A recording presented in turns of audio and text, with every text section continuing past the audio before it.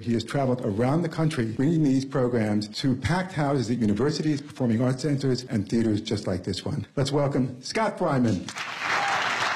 So what do you mean when you say you're deconstructing the Beatles? I like to take apart the creative process and look at the individual components, look at the personalities, look at the influences, and then put it all back together. Deconstructing Revolver. Sgt. Pepper gets a lot of the press, but the origins of the music on Sgt. Pepper can all be found on Revolver. What was so great about the Beatles was how they worked as songwriters and in the studio.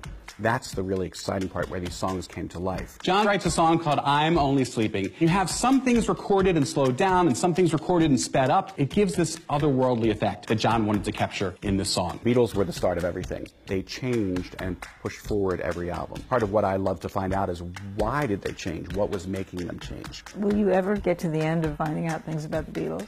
I don't think so. I think the songs don't get old. There's always something there.